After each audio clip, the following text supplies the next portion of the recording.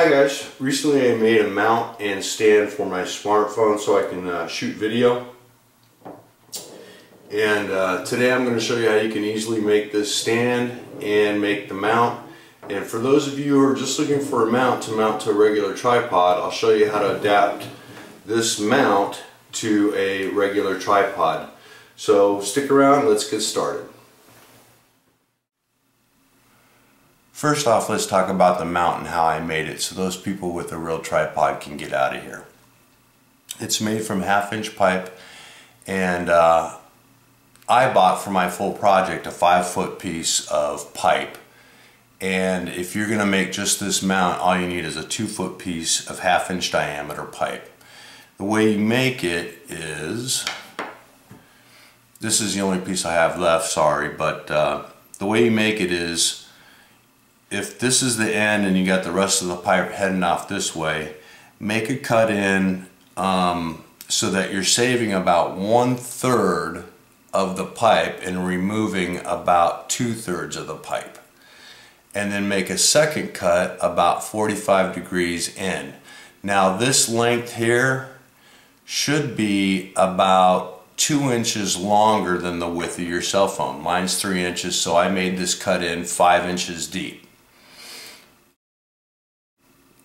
Once you have the cutout, what you're going to do is you're going to heat up this top portion, your 5-inch section, and I used a heat gun, but if you don't have a heat gun, you can just use a stove. So I heated it up and then I flattened it between 2 boards. Now if you don't have 2 boards, you can put it on the ground and flatten it with a pan or any other flat object that you can get to hold it down while it cools.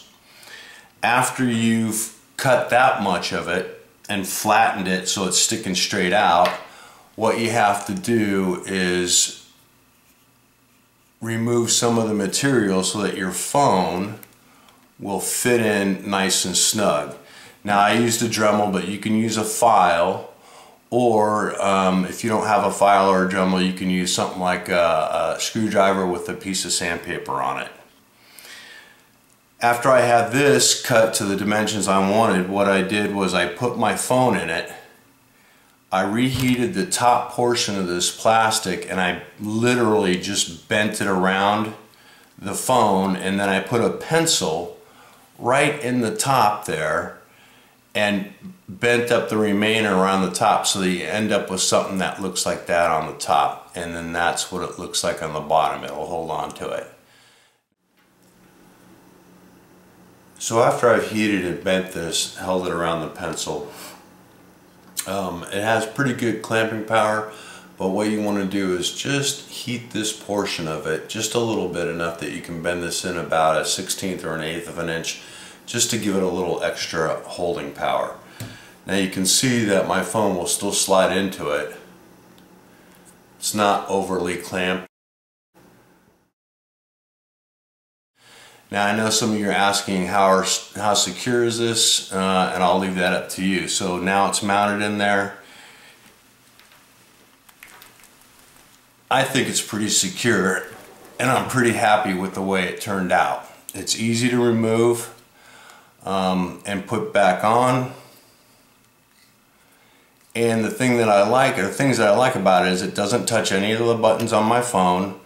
I have, it doesn't block obviously the camera or the microphone, which is over here, or the speaker, and I still have access to my PowerPoint, as well as having full access to my my camera equipment with all the menus, and either take a picture or take a video.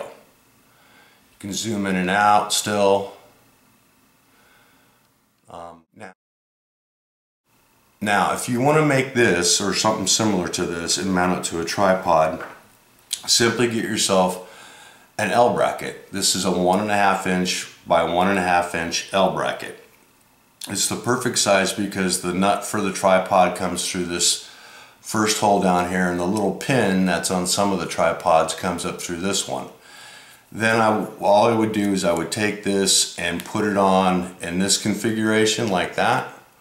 I would drill one hole through the the top here, put a bolt all the way through and put either a wing nut or a nut on the back here, and that way you could use it in landscape mode, or if there's only one, you could rotate it like that and use it in a portrait configuration. And I believe the correct nut size for the top of the tripod is a 1/4 inch nut with 20 inch or 20 count threads. The stand itself is made out of 1/2 inch pipe with 1/2 inch fittings. What you'll need to make this stand is a 5-foot section of 1/2 inch pipe. You're going to need 2 end caps, 4 elbows, 1 T-joint. That's it. Now the only thing that's glued on this stand are these 2 end plugs and this joint right here I'll get into in a minute. The reason I glued these 2 end plugs on, end caps, is because I filled these 2 legs with sand, and then I put just a little plug of hot glue in the end to hold the sand from falling out. The dimensions on the stand are as follows. The 2 base legs are about 1 foot long with an end cap on each end. Then I attach the end to the corner with a 90°. These are about 3.5 inches long. This upper bar here is about 14 inches long. I have 2 90s located here and here, and then the stand itself. When not in use, the stand can be folded down flat for storage. Like that, you could put it away. You can see that mine's this center bar is a little bit long. You certainly could cut it down to make it a nice square, and you could certainly make this to any dimensions that you wanted to. And I suspect that a lot of you are going to want to make it a lot shorter. One of the things I would do if you're going to make it shorter is I would offset this bar a little bit. I would make it shorter. The smaller you shrink this, the camera is going to be out to the side and overhanging this leg.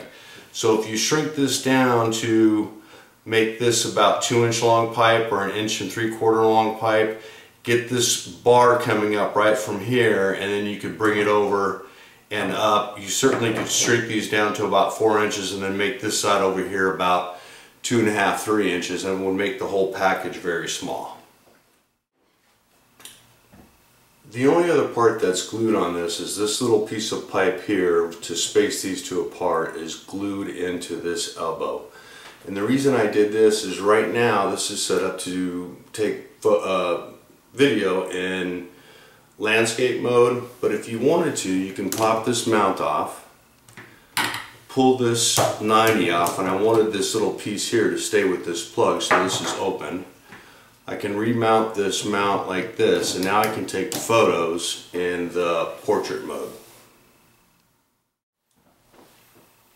The whole project for the mount and the legs and all the fittings cost me less than $4.